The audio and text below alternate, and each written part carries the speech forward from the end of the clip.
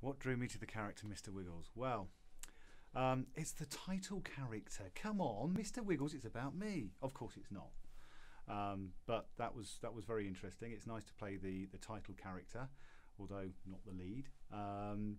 And to play someone imaginary, because you can invent what you like, and thankfully what I invented the directors liked, so I got the part, and that was really enjoyable because I could just fall into the part. I played quite a few nasty parts, including for one of the directors, Steve, and this time I got to show the other side of Doug, or my acting. So yeah. What did I bring to Mr. Wiggles?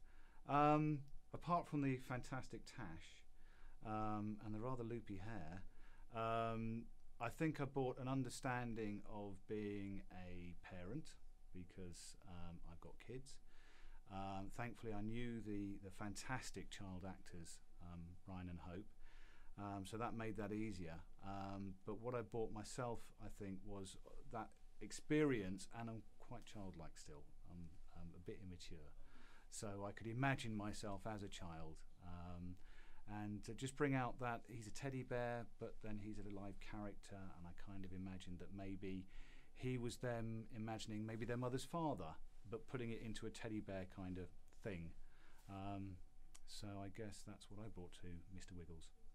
The most memorable part for me was probably the pasta bake. Fantastic. I was ready for it, I can tell you. It was pretty chilly out there sometimes, and to have that food and a hot kettle and nicking the DOP's hot chocolate, brilliant. That was the best part. No, it was working with everyone. It was fantastic. It was really, really good.